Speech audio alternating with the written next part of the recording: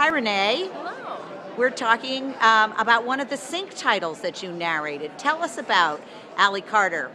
First of all, Allie Carter is a great writer, and women and girls of all ages will love her, particularly young adults, young women. She wrote a series of books that begins with, I'd tell you I'd love you, but I'd have to kill you.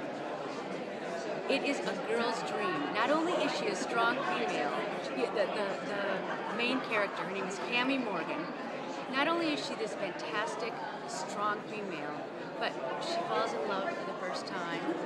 And the best part, she is part of a girls' spy academy. Now, how fantastic is that? And the other part is, that complicates matters, is her mother runs the academy. And it is the Gallagher Academy for Spies, for girls. It's all girls. These girls, they save the world, essentially. They are smart, they speak a million languages. Her best friends are from all over one is from London, one is from the South. Everybody has fantastic personalities. And I personally could not wait until the next book would come out to keep up with this series. And there are lots of them, right? There are lots in the series. There's 6 of them. And it takes them all through their, I believe, junior high, but starting about in junior high all the way through graduation in high school.